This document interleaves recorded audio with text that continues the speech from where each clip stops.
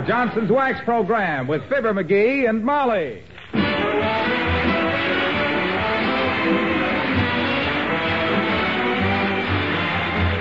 The makers of Johnson's Wax and Johnson's Water Repellent Glow Coat present Fibber McGee and Molly with Bill Thompson, Gail Gordon, Arthur Q. Bryan, Dick LeGrand, Cliff Arquette, and me, Harlow Wilcox. The script is by Don Quinn and Phil Leslie. Music by the King's Men and Billy Mills Orchestra.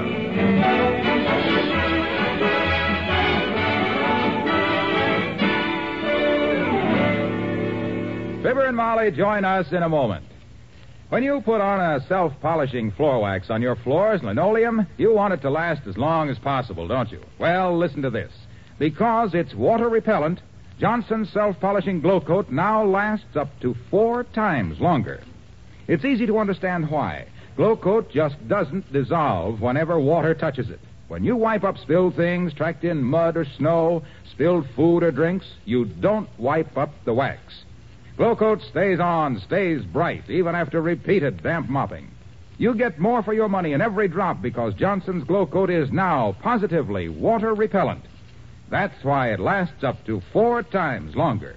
And think of the work you save. You don't have to do your floors nearly so often. Water repellent Glow Coat is still in the regular Glow Coat package, remember. No change at all in the container, but what a wonderful difference inside. Get Glow Coat tomorrow.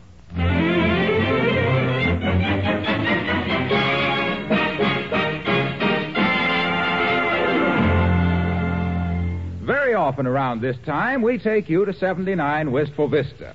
This week, for a change, let's all gather at 82 Wistful Vista, under that big dead oak tree in the yard, and listen to the conversation between the local tree surgeon and the lady who lives across the street from Fibber McGee and Molly.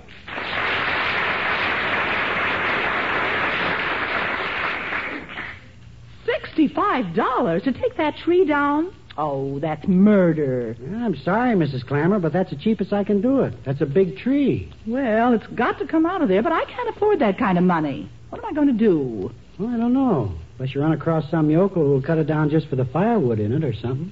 Firewood? Yeah, you'd have to be an awful sucker to take on a deal like that. A real 18-carat knucklehead. An 18-carat knucklehead. Uh-huh.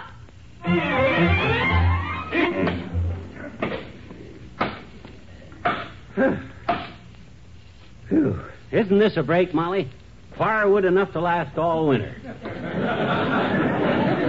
And all I got to do is cut it down. How am I doing, kiddo? Wonderful, dearie. You've only been at it 40 minutes, and you've already chipped the bark in 2 places. That last smack with the axe jarred a few acorns down out of it, too. Wonder what kind of a tree this is. Spruce? No, dear, you only find acorns. Oh, hello, Mrs. Clammer. Hello, Mrs. McGee. How's your little tin woodman coming along? Fine, thank you. He's just like lightning with that axe. Really? Yes, he never strikes twice in the same place. This is a pretty tough hunk of trunk you got here, Clammy. I used to have a top sergeant with a softer bark than this baby. What kind of tree is it? That's oak, Mr. McGee. Oh, it's oak with me, too, but what kind of a tree? Oh! An oak tree, eh? Yes, and you know I sort of hate to see that old tree fall, really. Well, stick around a few hours. Maybe it won't. You've heard all the old legends about it, of course. How the James boys rode through here, and how Jesse James was supposed to have buried some bank loot under this very tree. Heard it? My gosh, I dug up this entire lot one day looking for it. 3 times. I'm thorough. Matter of fact, I took $200 out of here on the deal, too. Really? You found $200? No, he didn't find anything. He just spread the story around the Elks Club and then rushed back here and rented out shovels. $1 an hour for the shovels, plus half of all the fishing worms they dug up. But this ain't getting the tree cut down. Stand back, kids. Here we go again. Whew. Any chips fly out of it that time? No, just a blue jay and 2 woodpeckers, dearie. Wouldn't you have better luck, Mr. McGee, if you turned the axe around and chopped with the edge instead of the back? Huh? Oh! I thought it seemed awful dull there. Yes, it seems awfully dull here, too. I'll see you later. Okay, Clammy. Hey, when I get this tree cut through, is there any particular way you want it to fall? Yes, down. Oh. Bye, Mrs. McGee. Goodbye, Mrs. Clammer. So long, Clammy. You think you'll get this job finished before dark, dearie? That's an awful small axe for such a big tree. Well, I phoned the hardware store to send over a big saw, see? And when that gets here, I'll really get going. I'll stand back now. Let me take another whack at it. Careful now, don't strain a muscle, dear. Oh, my gosh. I busted something in my leg. Molly, I busted a ligament. Oh, dear. Let me pull up my pant leg. You see anything? A busted ligament? Do your ligaments have brass clips on the end of them? Because otherwise that was your garter. Huh? Oh, yeah. Feels better already. I thought for... Hello, Mr. McGee. It's me, Herbert Tapple. Oh, hello, Herbert. Oh, hi, Herbert. They told me you called up for a saw, so I rushed right over here with it. Fine. Here it is. It's a cross cut. A what's cut? A cross cut saw. Oh, yeah. Well, that's the kind I wanted, Herb. Swell. Heavenly days, what a wicked-looking thing. I haven't seen so many ugly-looking teeth since Uncle Dennis brought his home in a handkerchief election day. Well, thanks for the fast service, Herb. You really got it over here quick. Oh, that's okay, Mr. McGee. I was going to stop flunch on the way, but I decided it was twirly tweet.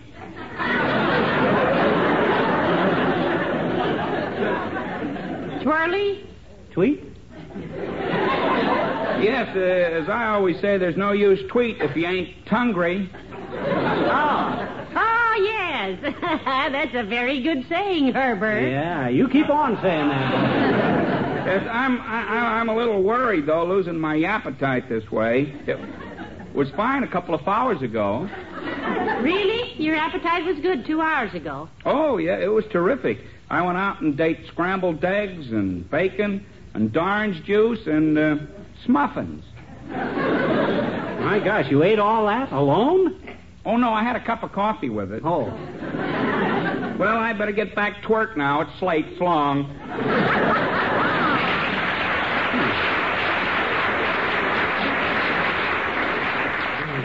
Well, let me see now. I wonder which is the best end of this saw to grab it by. Well, offhand, dearie, I'd say grab the end that has a handle on it. Oh. Or is that too daring a thought? No, but that's the trouble. There's handles on both ends. My arms aren't long enough. Oh, hi, Ole. Hello, Ole. Hello, missus. Well, McGee, what you fixing to make a jackass out of yourself? No, I'm going to cut this tree down for firewood, Ole. Well, don't stood there looking at it, McGee. You don't cut down oak tree with eyeballs. So far, you don't cut down oak tree, period. Well, you shouldn't send boy to do man's job, missus. Grab the saw, McGee. I grab other end. I show you how real woodman works. Oh, good. Yeah? Oh, swell, Ole. Which is the best end? I'll take that. With a crosscut saw, McGee, it's no best end. Huh? Only good end is the end you put on a stump while you sit and watch two other fellas work. Come on, Lacey. I show you how. I used to know all about this stuff, of course. Worked in a lumberyard. I was foreman in a lumberyard myself. Worked out west, too, cutting down cottonwoods. I cut down redwoods myself, big ones. I knew Paul Bunyan personally myself. He was my cousin. When I was a lumberjack... I was a lumberjack, too. Boss lumberjack. Look, now, if you two lumberyaks don't stop yakking and start lumbering, you'll be here all night. Now, get to work, the two of you. Okay.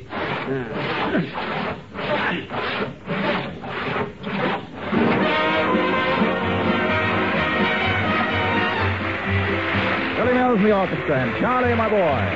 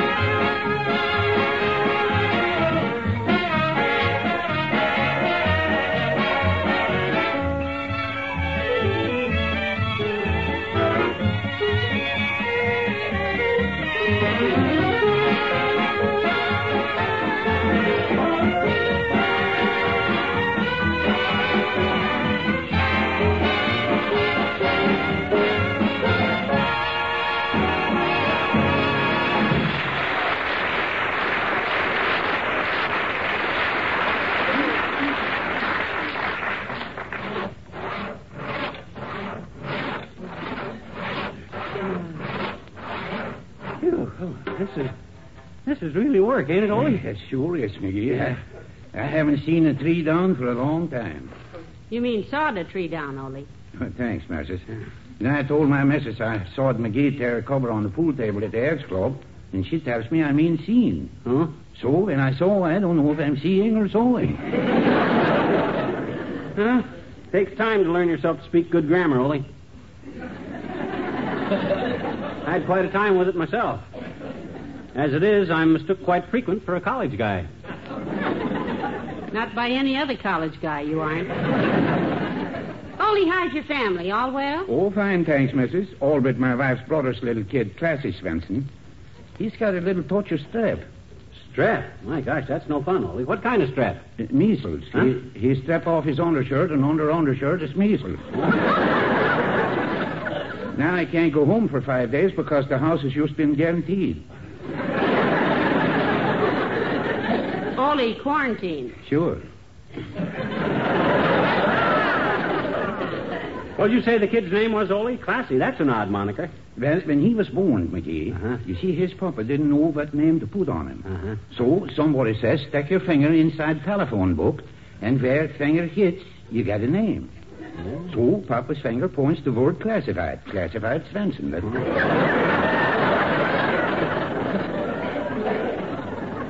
Very amusing, Ollie, but this ain't getting this tree sawed down.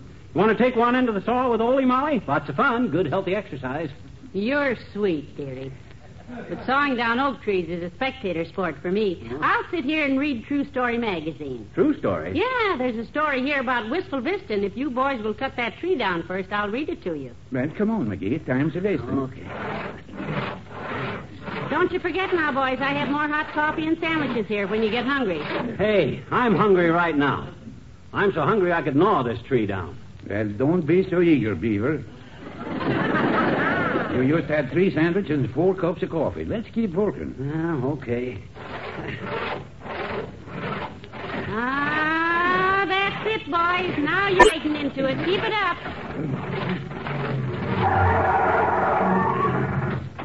Hello, Molly. Hi, pal. Hi, Ollie. Hello, Hi. Mr. Wilcox. You're just in time, Junior. Want to get a merit badge for tree sawing?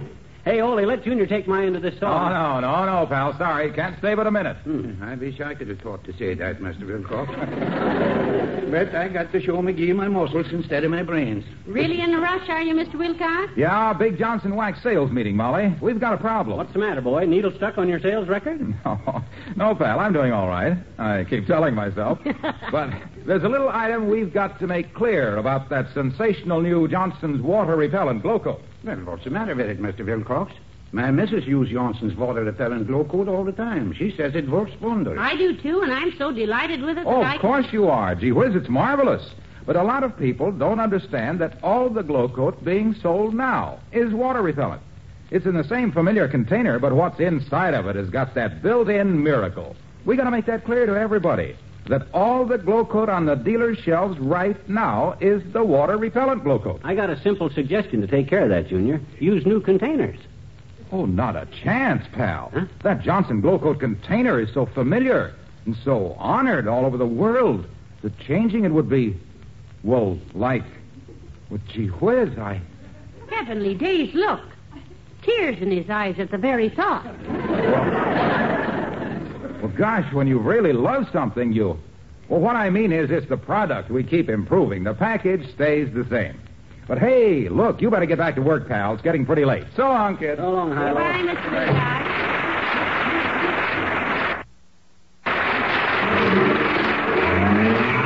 Well, come on, Ollie. Quit gabbing. We got to get this tree sawed down.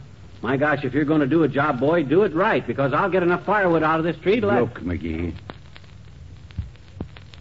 Out of all this work, maybe you get plenty firewood. But me, I'm used to donating my time.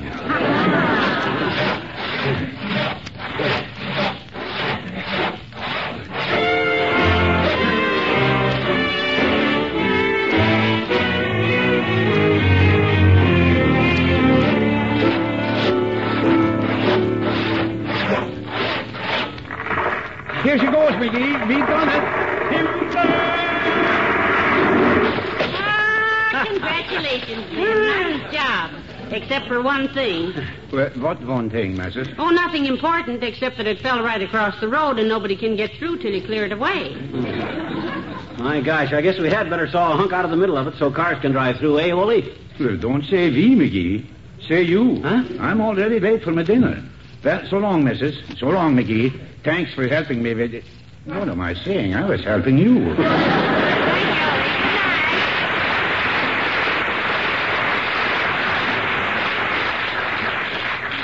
Hey, Molly, grab one end of that saw, will you? And we'll... Oh, wait a minute. Hey, old-timer. Hello there, kids. Hi, daughter. Hi, Johnny. Hello, Mr. Oldtimer. Hey, you want to help me saw this? I'd love to, Johnny, but I can't do it. Oh, you can't, eh? What's the matter? Got hydrophobia? Afraid of a little perspiration or something? Nope, Johnny, I just ain't in condition for it. Huh? I ain't no kid, you know. Doc Gamble says no exercise. I says, how about a quiet game of canasta, I says. Okay, he says, if the other fella does all the shuffling. No, I says. Excuse me, Mr. Oldtimer. Could it be possible you don't know how to handle a saw? Kids, I was engaged to a lumberman's daughter for almost 12 years once. Yeah? Mabel, her name was. Bird's Eye Mabel, we called her.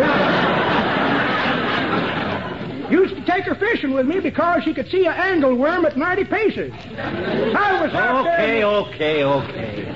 Stow the gab, old-timer. I got to get to work. This tree is... Hey! Yeah? Yes? Ain't this the old Jesse James oak tree? Huh? The one the boys were supposed to have rode into town and hid some loot under it? Ah, yes, but that story has been pretty well exploded, Mr. Oldtimer. Himself here dug up about 4 acres around it, and you know what he found a couple of hundred of? What, daughter? Roots. Yeah, that Jesse James stuff is a lot of mahula. That Rock Island train robbery was in 1873, when this tree was just a saphead. Sapling. I mean sapling. I'm just self-conscious, I guess. I don't know about that, Johnny. This was a pretty old tree, and when I asked Jesse James about it, he says... Wait a minute. You knew Jesse James? Like a brother, daughter. Yeah? Never forget the time I and Jesse and Frank held up the bank in Cairo, Illinois. Got $36,000. My share was $12,000. My gosh, $12,000. Nope, $12. All I done was hold the horses. Well, sir, out they come, banging and shooting and hollering. Let's go, boys, yells Jesse. So I leapt onto my horse, dug in the spurs, and he bucked me off right in through the window into the bank again. I'd forgot to unhitch him. How did you get out of that one? My quick thinking, daughter. I slaps my $12 down on the counter and says, I want to open a Christmas savings account. Another time, me and Jesse was... Oh, excuse me, daughter. You can't handle that saw with me in the way there, can you? I certainly can. Come on, McGee. Grab the other end. Well, as I was saying, another time, me and Jesse was galloping towards Terre Haute, Indiana.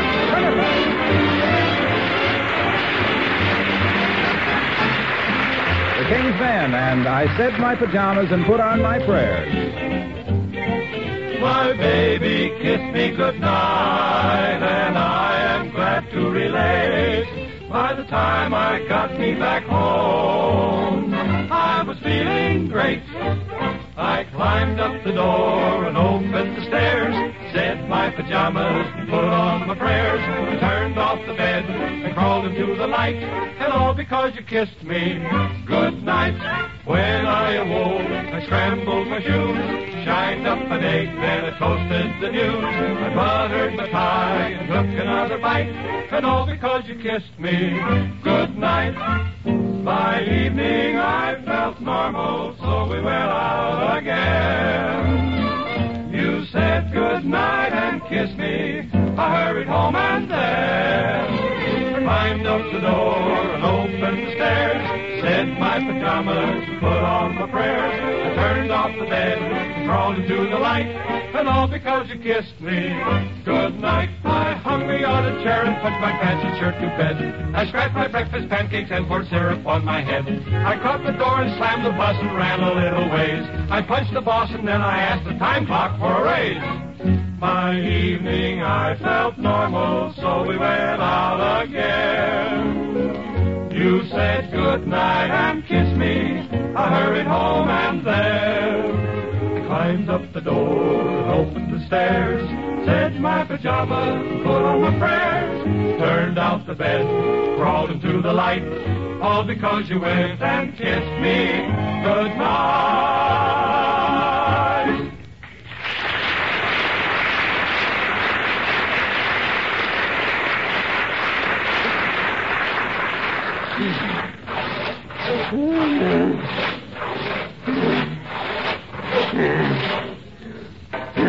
Oh, my, that's hard work, McGee. Let me rest a minute, will you? Yeah, sit down a while, kiddo. This job would go a lot faster if you had somebody on the other end of that saw with you, too. If I hadn't pulled that Charlie horse in my back to put You're me... sweet, dearie, but save your breath. Your turn is coming up. If you get another Charlie horse, maybe you can hitch them both to this 10-ton brush pile and drag it out of here. Boy, oh boy, oh boy. Next time anybody talks me into chopping down this big a tree that I can cut it up into enough firewood to last us all winter, I'll burn coal. By George, I wouldn't... Oh, here comes Latrivia. Yes, and Dr. Gamble. Hello, gentlemen. Welcome to the McGee Fume and Fuel Company. Hello, McGee. Hi. Now, if you guys got any smart remarks about how I ought to climb back in the tree with the rest of the squirrels, just save it. I'm in no mood. I had no such comment in mind. Did you, Doctor? Oh, not at all, Mr. Mayor. Just because McGee here happens to get into more stupid, ridiculous, impossible messes than any human being we know is no reason for anyone to claim that he's a human being.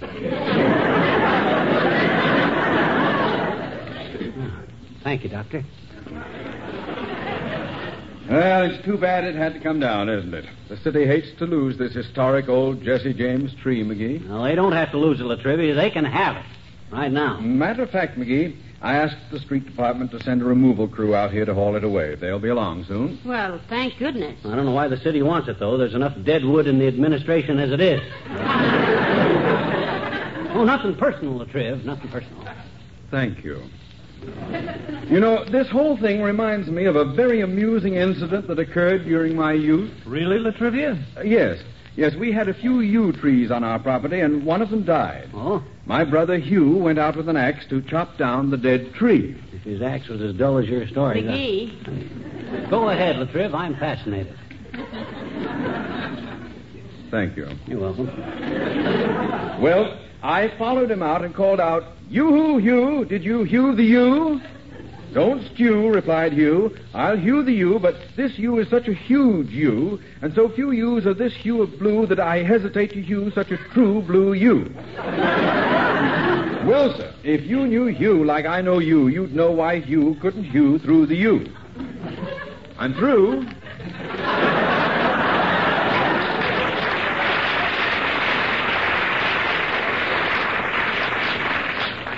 Phew. Isn't that amusing? Oh, yes, indeed. Very good. Reminds me of a similar occurrence, Latrivia. One that happened to my sister Bee, my cousin Lee, and me.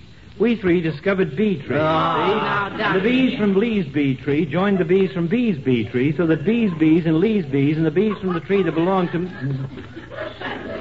What's that thing, McGee? Huh? What thing? Where, Doctor? In that hollow place in the tree trunk. Over there. Huh? Looks like an old iron box. Oh, my gosh. Help me get it out of here, Latriv. What? It's the Jesse James treasure. The Jesse James treasure? The Jesse James treasure. The Jesse James treasure? Jesse James treasure. Harry found the Jesse James treasure.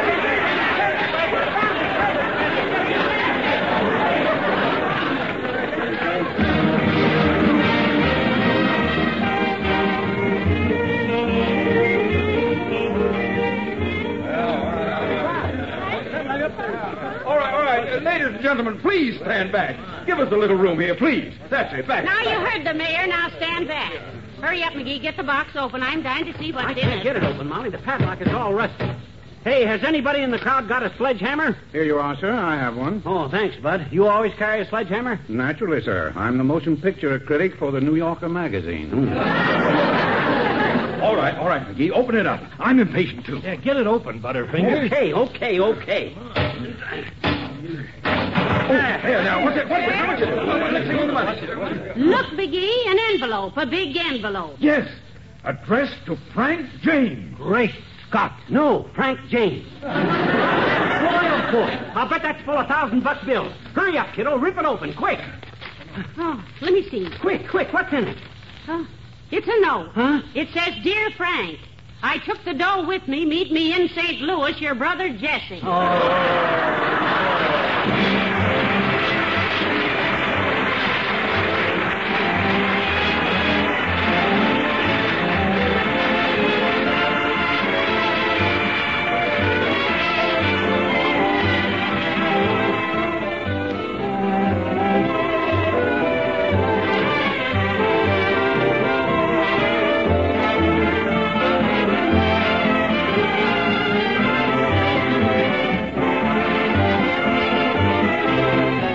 Fibber and Molly return in a moment.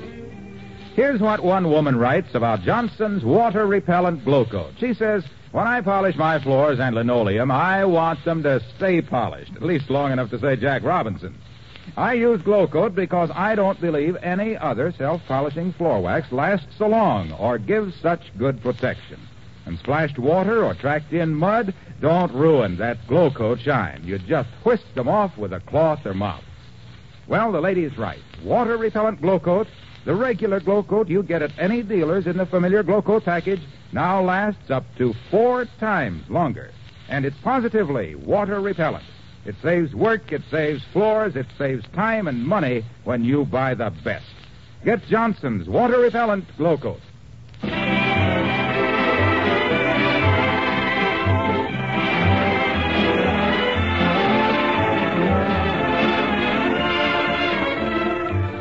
Ladies and gentlemen, millions of individuals and families in Europe are still in desperate need of food and clothing. And the best way in which you, as private citizens, can help relieve them is through CARE, a non-profit organization made up of 26 top welfare agencies.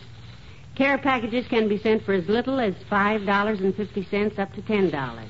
And the more of them, the better. Simply send your money to CARE, New York City, or in Canada to 73 Albert Street, Ottawa. You will get a signed acknowledgement from the person who receives your package. Don't forget, there are ruthless forces in the world which make their greatest strides in countries which are hungry and desperate. And with CARE, we can help stop them. Good night. Good night, all.